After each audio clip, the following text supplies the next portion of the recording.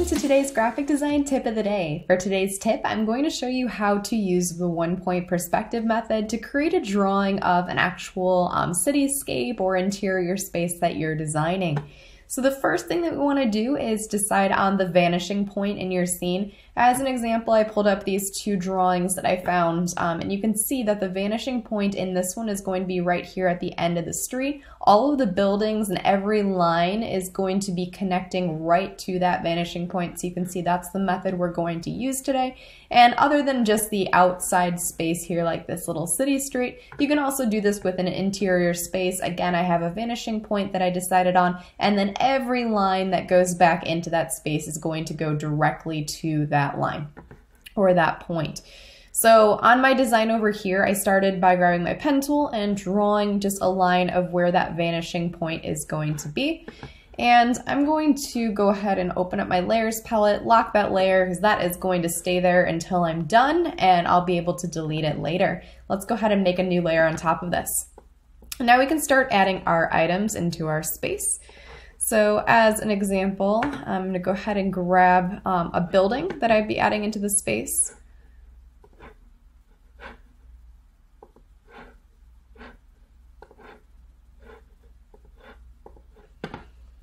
And from that building, I'm going to go ahead and draw the lines for the sides of the building using my point that I have out in this space.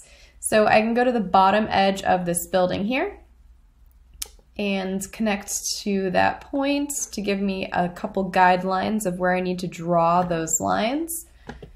And I'm going to actually put that on a separate layer so that I can delete that easily. Let's put it on a layer above it. We'll have a guidelines layer. So edit, paste in place to put that back to where I just had it. And I want to finish that line back to where I just put it over here. Okay, perfect. So now it's just a guideline, and I'm going to go ahead and lock that guideline layer so that I can actually draw my shape in. When I go to draw this in then for the side, I want to make sure that the side of the building always stays exactly parallel with the original line that I had. So you can see that this is perfectly aligned. You can also hold your shift key down to verify that it's going to stay that way and connect back to that point. Now, if I was to connect to this top point, you wouldn't see the top of this building, so that one wouldn't make sense to draw on. Let's go ahead and add our next building in.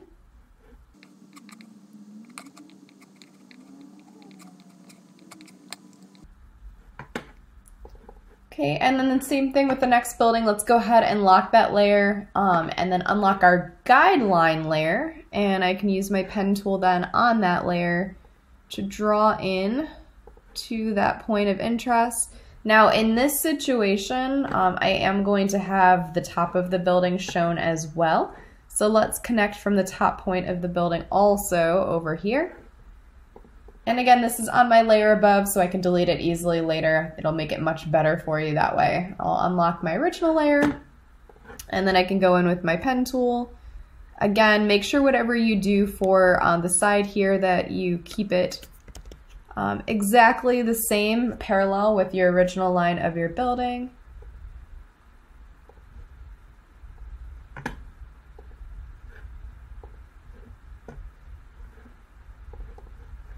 Okay, and then we can go in and draw the top the same way. And for the top, actually let's start from the side because we want to make sure that this one is also exactly parallel, exactly horizontal to the top of my building.